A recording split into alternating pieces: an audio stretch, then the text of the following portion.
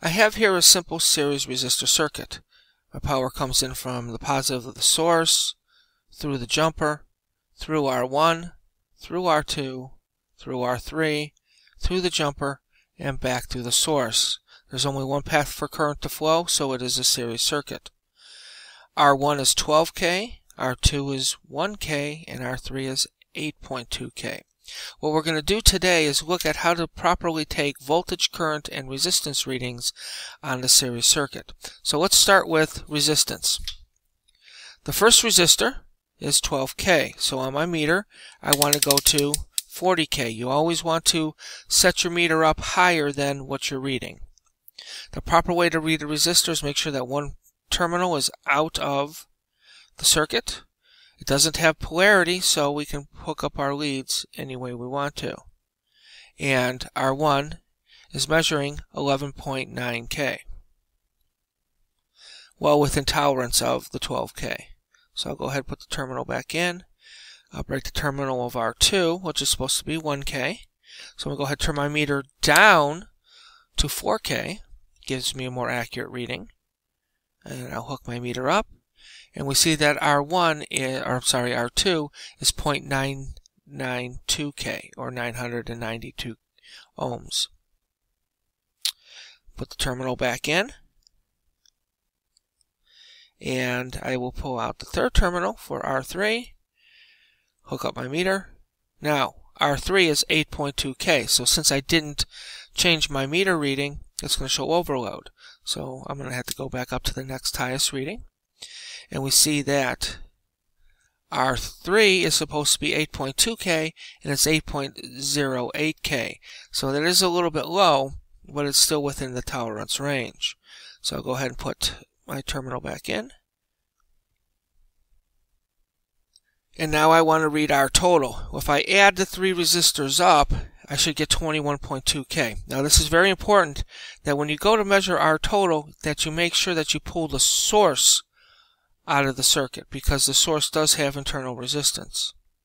So I'll go ahead and click one and clip the other one, and I end up with 20.99K ohms, and I should be at 21.2. So again, all my resistors were a little low, so my reading is going to be a tiny bit low. So let me go ahead and put my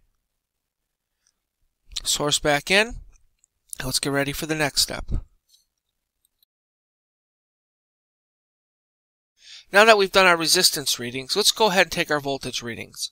I've already set my source voltage up for 5 volts and have it connected and powered up. I want to take my meter and set it to 40. And I want to measure my source voltage, make sure that it is 5 volts. This lead here is connected to my negative terminal, so I'm going to take my negative of my meter and connect it here.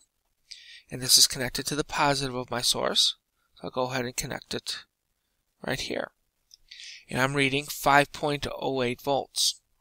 Now if I was to reverse these leads, I would still get the same voltage reading, but I would have a negative sign there, as just indicated right there. That just means current is going in the opposite direction than the way we have our meter set up. So our voltage total is good. Now let's go ahead and measure our individual voltages across the resistors.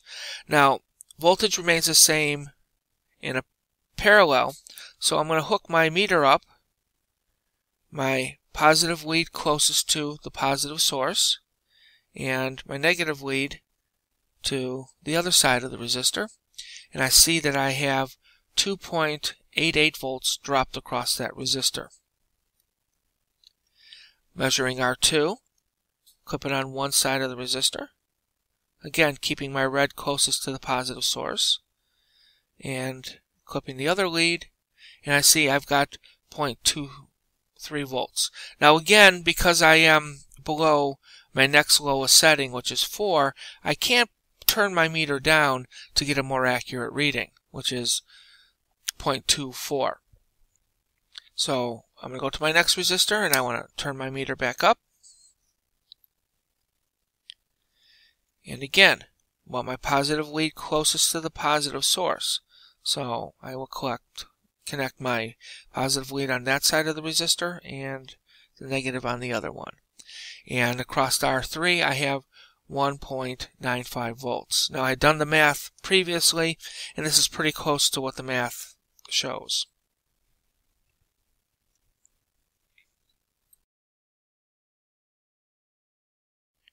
Now that we've finished measuring resistance and voltage, let's go ahead and measure our current. Now current remains the same in a series circuit, so that means that anywhere that I test current in this circuit, it should be the same. Now, when you don't know what your current is, you always want to start your meter up at your highest value. So I'm going to go ahead and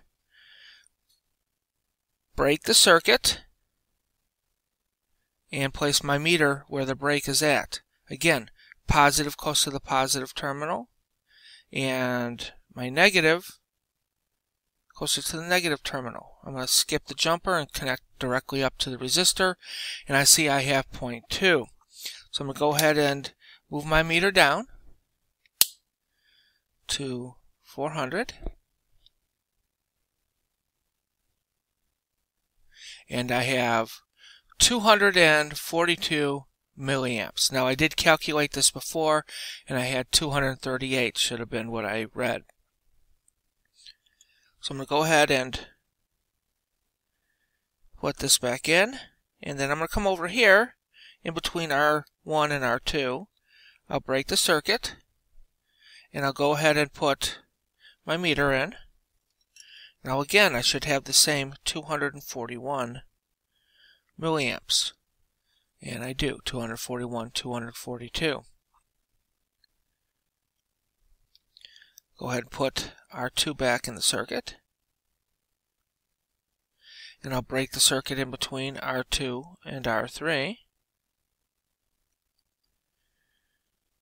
Check my positive lead here, my negative here, and again, 242.